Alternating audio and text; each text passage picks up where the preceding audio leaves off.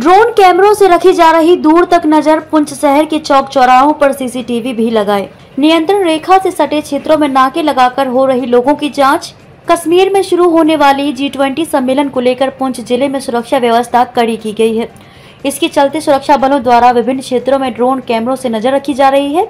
वहीं पुंछ नगर में चौक चौराहों पर सीसीटीवी भी लगाए गए हैं, जिन पर 24 घंटे हर आने जाने वाले पर सुरक्षा बलों की नजर है।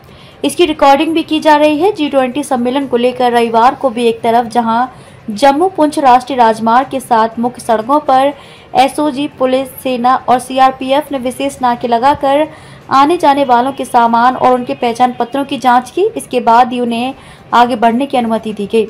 वहीं दूसरी तरफ नियंत्रण रेखा से सटे क्षेत्रों में सुरक्षा बलों ने विशेष तलाशी अभियान चलाया। इस दौरान सुरक्षा बलों ने ड्रोन कैमरों का प्रयोग किया ताकि वाहनों के ऊपर एवं आसपास के क्षेत्र में दूर तक नजर रखी जा सके। नगर के कई चौराहों पर सुरक्षा बलों के जवानों की तैनाती के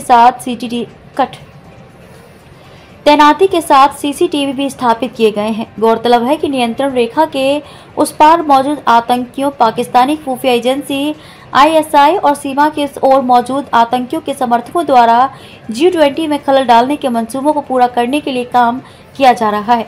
वहीं सुरक्षा बलों को भरोसा है कि वे आतंकियों के नापाक इरादों को सफल नहीं होने देंगे।